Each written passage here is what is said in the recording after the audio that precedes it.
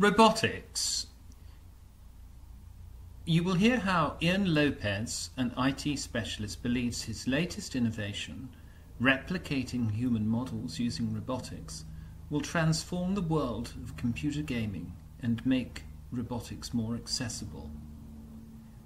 3D printing and human models. Ian Lopez is the founder of Auckland-based 3D scanning company Small Worlds. He talks about creating human replica models and operating in an emerging market. What does your business do?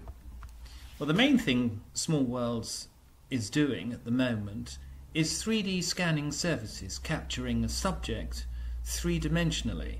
We use equipment that captures the subject in 3D from every angle and creates a realistic model. I've been testing this technology for the past year and officially launched the business in November last year.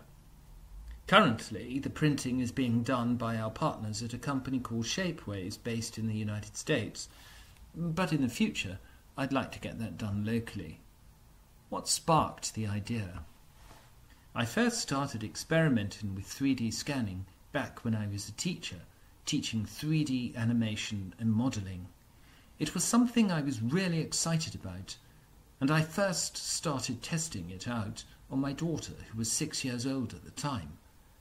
I got a miniature printed of her, and it was mind-blowing to see a small model of herself. From there, I decided to keep experimenting. I got some new equipment and started doing more scans of her until she was 10, so that I had this progression of her growing up, and not just in photos, in three-dimensional form.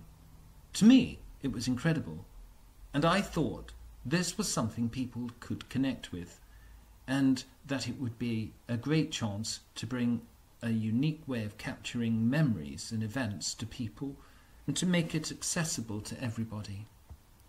Our clients are mostly families who want to get their children done or things done for an event.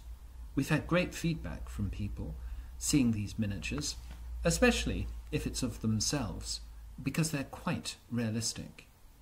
What's the current focus?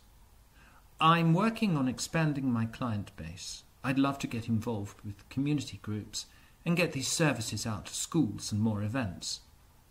Big picture, I want to get into multimedia content, as 3D scanning is an amazing tool for film, games and television. It can be used for architectural visualization, as we can capture any real-world object realistically and utilize that in a 3D or interactive context, which could then be used for training, gaming or entertainment purposes. For a basic individual scan, we charge $30, and then the cost of printing varies depending on the subject.